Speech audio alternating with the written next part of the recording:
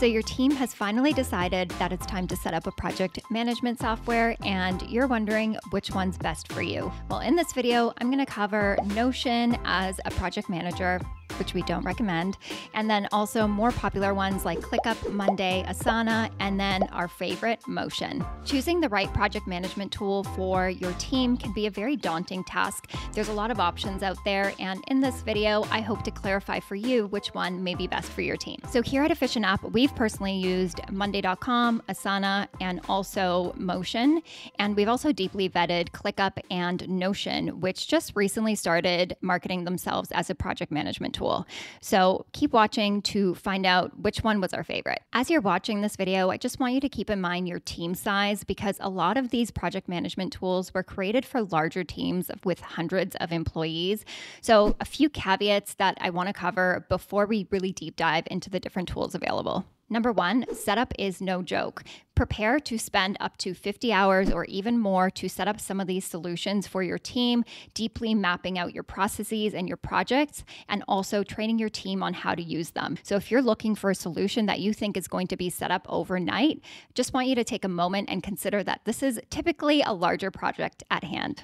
Number two, adoption can be poor. So a study by Reich found out that 35% of teams that had 10 or less employees stopped using their project management tool after 1 year. For teams greater than 10, about 28% of teams give up on using a project management after the first year. The third thing to remember is that using a project management tool is a daily commitment, not only for yourself, but also for your team. Team members need to update the project management tool every single day. They need to update what's been completed or update the status of things. So you really need buy-in from the entire team if this is something that you're planning on rolling out. Now that we've covered that, now let's talk about the actual project management tools on the market and which ones we recommend. Let's start with Notion as a project manager. So Notion recently started marketing themselves as a project manager. They're saying on their website that they're a powerful project management tool without the chaos, which is kind of ironic and funny because chaos is probably the exact word that I'd use to describe trying to manage any kind of projects in Notion. The problem with Notion is that there's such little guardrails when it comes to the tool. There's overwhelming flexibility, and initially that can seem a little bit exciting because you're thinking you're going to set up this project manager ideally exactly how you want it for your business. But the problem with little guardrails is that there's no opinionation of how things should work. And you end up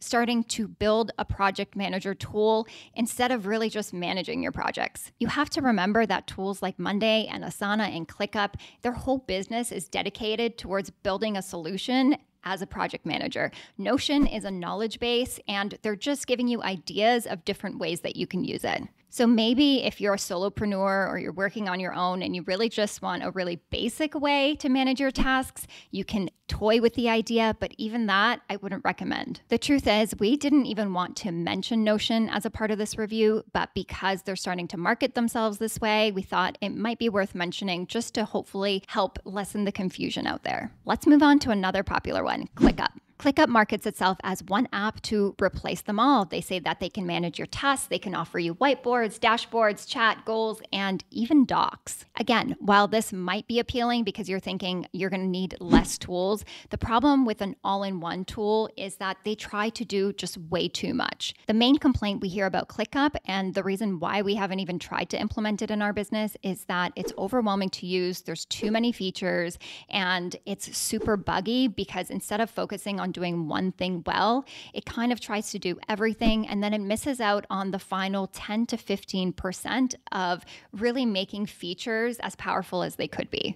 Here's some thoughts we found on Reddit. So Easy Release 8115 says, my organization used ClickUp and I hated it. I spent more time creating cards and tracking time and reorganizing my space than I did actually working. Part of the problem is how my boss used ClickUp for micromanaging. It's dangerous when it's used by a bad boss. I guess that can be true for any project manager. Someone else said, I really dislike ClickUp. Am I missing something? So an organization I work with is moving to ClickUp. Most of the reviews I've seen are super positive, and the rest of my team seems to really like it so far.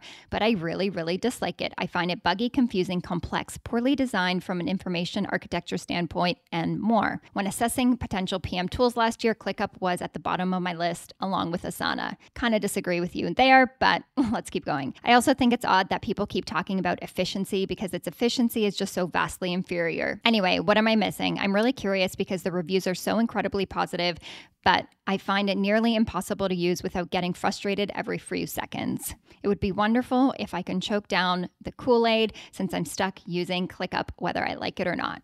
Another PM tool that we believe is trying to do way too much is Monday.com. And I have personal experience with Monday because I actually tried to use it for about a year with one of my previous customers. Monday has expanded into trying to do everything as well. And recently we even saw themselves market themselves as a CRM, which really just made me want to pull my hair out. If you're looking for a CRM, just use a proper CRM. Don't try to use a project manager as a CRM. I'll be honest, the appeal with Monday.com for myself and my team at the time was just how pretty it looked. They had all these colorful buttons, and we thought, how cool would it be to manage everything in here? So when you first set it up, you're encouraged to have many different statuses. You can prioritize things based on a 5-star system, and that's cool and all. But then when you actually start using it every single day, you're finding how much work it is to update all these fields that you had set up initially.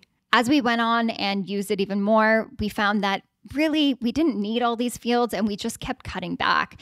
And there was also a lot of trouble with really making it work for a greater team. There was just so many notifications that were firing off everywhere, and everybody just kept feeling like confused in terms of when they were actually needed in the tool and when they weren't. Now, granted, that problem can happen with other tools and it requires like proper notification setup, which we then did. And eventually we actually just assigned the tool to be managed by one PM, and he kind of had his run with it. We were a team of about 15 people at the time, and we totally fit into that Reich study because after, I'd say 6 to 8 months, it really started phasing out of the business. And after a year, we stopped using it entirely because it just wasn't scalable for what we were trying to do. So overall, yes, I'll say Monday.com looks pretty. I really like their marketing, but in terms of being an effective tool, I don't think it's great. I think it's also kind of buggy. And if you're looking for a more reliable project manager, I think you're going to really benefit from checking out something like Asana that's been around a lot longer. So now that you've heard me talk about the tools that we don't recommend, let's talk about the tools that we actually like. What we like about Asana is that it's just a PM tool through and through. They've always been a PM tool, and that's all that they're still trying to be till this day. Last we checked, they have about 1,700 employees that are working on one thing, and that's giving you a better project management experience and solution. This means that their tool is reliable, it's stable, it's not as buggy as the other tools, and it has a powerful API with lots of cool types of integrations and features that come along with it. So we actually used Asana here at Efficient App for 7 years. It was our PM tool, and that's before we switched to Motion, which I'll talk about in a second. The thing with Asana is we actually do still recommend it if you have, say, over 200 employees, if you have a large team, if you are familiar with the enterprise space and you're familiar with tools like HubSpot or Salesforce that require more of a consultant to set it up. That is your Asana version of a PM tool. It is great when set up properly, and if you have proper team training and you can get that adoption, we really think it is the best tool on the market for larger teams. So last but not least, what's the tool that we currently use? About a year ago, we switched off of Asana and we started using Motion. And the reason for that is because Motion is the ultimate time platform management tool. What I mean by that is prior to Motion, we had our tasks in Asana that were work related. And then we had our personal tasks that we stored in something called TickTick, which is another tool. And then we had a Calendly equivalent called Chili Piper that we used to schedule calls. And we were using all of these different tools to try to really manage where we needed to be and what we needed to do.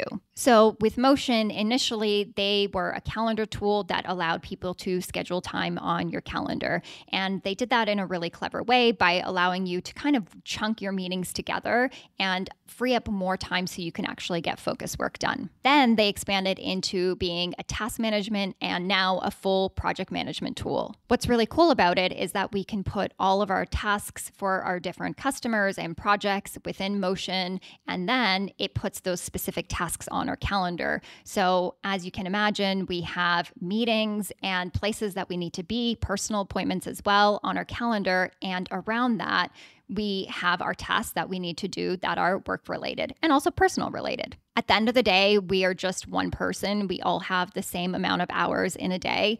So it kind of seems ridiculous in hindsight now to use all these different tools to manage your time, when in reality, the only question you should be asking is, what do I need to do next? And that's what Motion helps answer for us really easily. Motion also uses AI to rearrange our tasks for us. So in Asana, we would spend a sick amount of time rearranging our deadlines and pushing things backwards when we didn't actually complete a task in a specific deadline, which is super common across, every job and every industry. But with Motion, if you have something that you need to complete for one day and you don't get it done, then Motion would automatically reschedule that task for you for the next day or your next available time slot. Again, this makes it so much easier because we open up Motion and that question of what do I need to do next is mainly answered for us. We also have a really cool integration with Motion and our Slack where, say, Alex, who is my business partner, sends me a message. I can just hit save on that message and it automatically puts it as a task on my calendar within Motion.